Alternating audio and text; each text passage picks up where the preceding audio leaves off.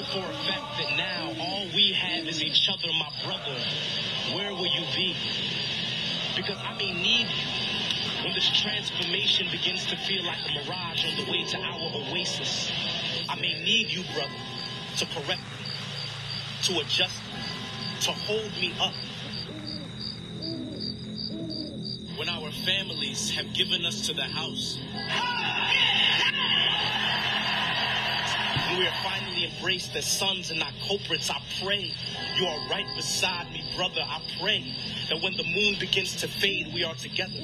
Because there is a ring that will sound for me louder than any roar, and I may need you, brother, to remind me of my main. For whom does the bell toll?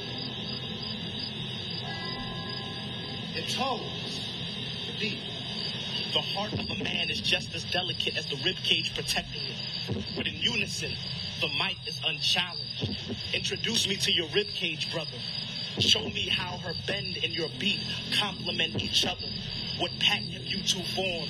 Was it fleeting, or did it begin before you even met? The mind of a man is just as hard as the skull protecting it. But in unison, the softness of acceptance could crumble a mountain. Who would think that putting a tiger, a jaguar, and a panther in a cage only causes peace and affection and the type of love that is lacked by so many creatures of our domain?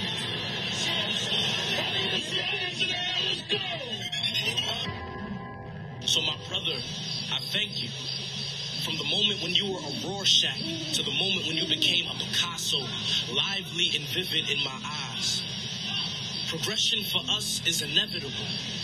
But take my hand and let's take these steps together.